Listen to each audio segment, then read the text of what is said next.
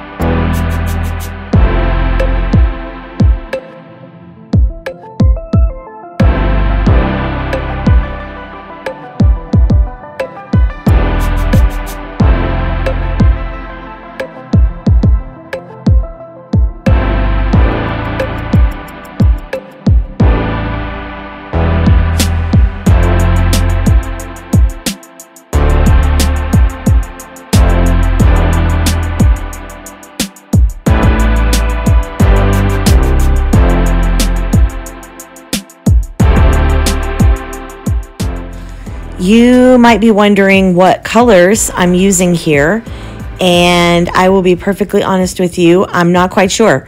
These are my squeeze bottles, so I can tell you that the majority of them are going to be the Artists Loft Ready to Pour paints.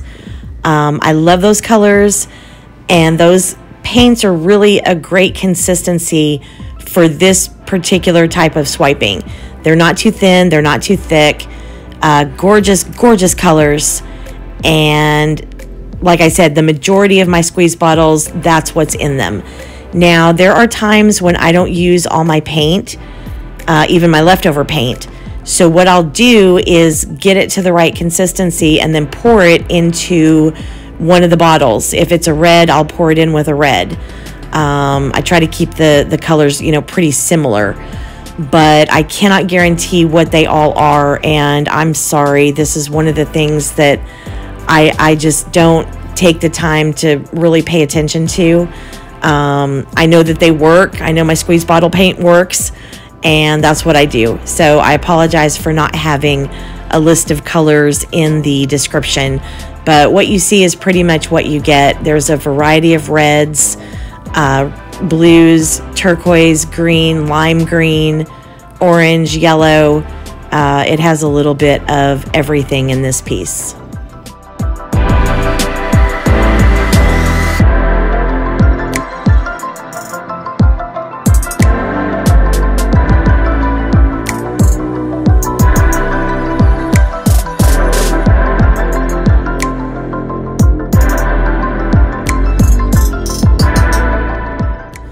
Okay, so the piece is dry, and what I'm doing is taking my golden high flow acrylics and just putting a little bit of paint in different areas of the canvas, taking a damp paper towel, and I'm doing some dry swiping.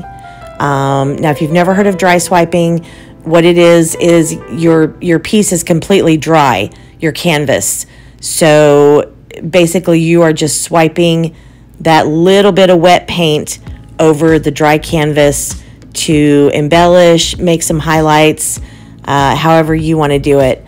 But that is where we're at in this piece, is going back and doing a little bit of embellishing.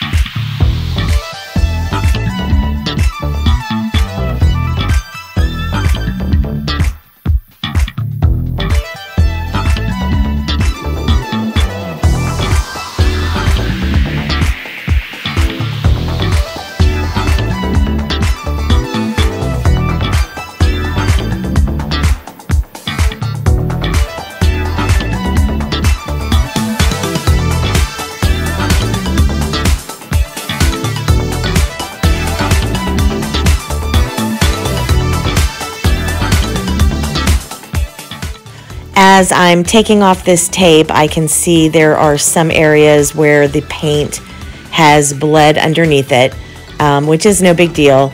I took my handy dandy trusty Amsterdam titanium white paint and just brushed over those areas 2 or 3 coats, and it worked like a charm.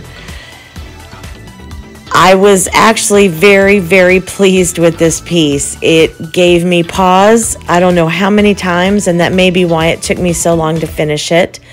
But I really do love it. It's hanging up in the gallery now, and hopefully it'll sell soon. If not, you may see it coming up on an auction. I don't know.